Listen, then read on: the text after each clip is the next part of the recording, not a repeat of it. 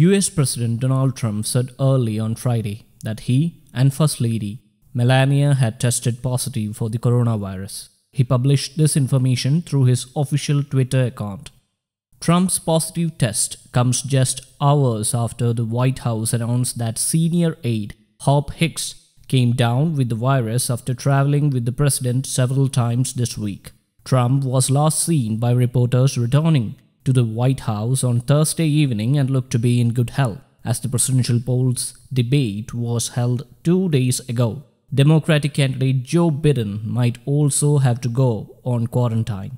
The diagnosis is a major blow to the president, who has been trying desperately to convince the American public that the worst of the pandemic is behind them, even as cases continue to rise with less than 4 months before the election day. And it stands as the most serious known public health scare encountered by any sitting American president in recent history. He confirmed in an interview with Fox News that Hope Hicks, one of his closest confidants, had tested positive.